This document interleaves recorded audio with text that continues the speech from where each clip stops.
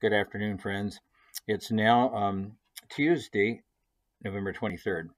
And so I wanted to add to the video I made yesterday evening about surviving the holy days during a time of bereavement.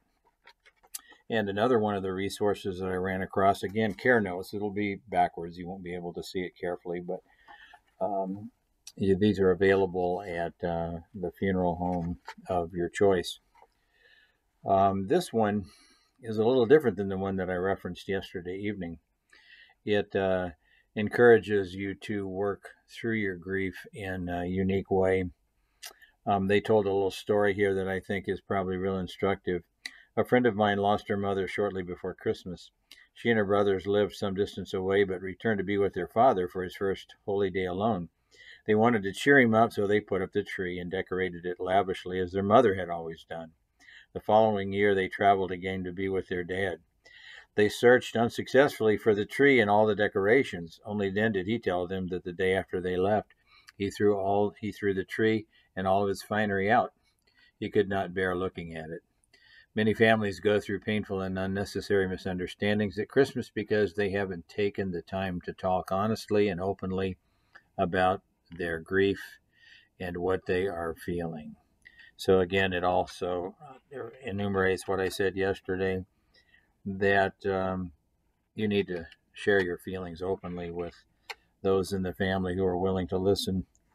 I love the quotation here from Henri Nouwen, who is a Roman Catholic theologian that I had the opportunity to actually see one time, and he left an indelible thumbprint on my heart.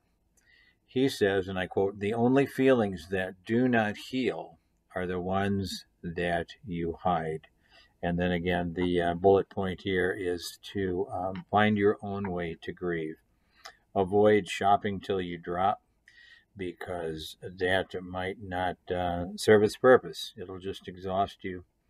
And it says here, with the holidays upon you, well-meaning people may give you well-intended but misguided advice on how to handle the season. You may hear such things as just keep smiling, or you've got to be strong for the children, or you just keep busy, or even don't feel bad, he's in a better place. I think that was the one I referenced yesterday as a pious platitude. This sort of advice suggests that you suppress your feelings of grief and postpone the work of healing until after the holidays. So, talk about the tough moments, the things that are hardest for you to face. Oftentimes, getting outside yourself, as I mentioned yesterday, is very important. Maybe reaching out to some children and seeing the holy season through the eyes of children can be a very helpful thing.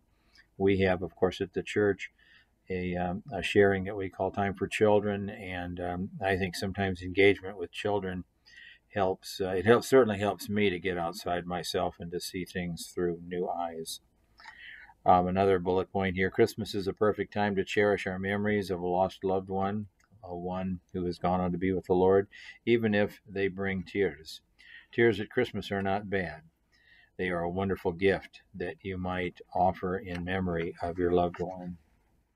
And so, yeah, I hope someone cries tears for me when I'm gone. And, that's a way people can verify the fact or validate the fact that our lives were meaningful.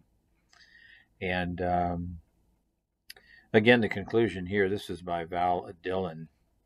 Val wrote, "Christmas will not be the same without your loved one present. There's no getting around that fact, but that doesn't mean that the season will stop having great meaning for you, or that you will never be able to celebrate again and enjoy.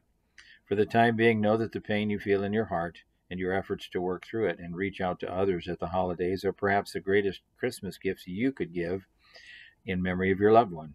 And also know that the wisdom, strength, and peace you gain from your experience is the greatest Christmas gift your loved one could have left for you." And I'm often fond of saying our loved ones have left indelible thumbprints upon our heart. So when we share our memories, at least in terms of just thinking about them and thanking the Lord for our loved ones' touches upon our heart, that may be one of the best ways of honoring them, not only during the holy season, but also any time during the year. So again, just some additional thoughts. I see I'm at 4 minutes and 57 seconds. So God's peace be with you until we're together again.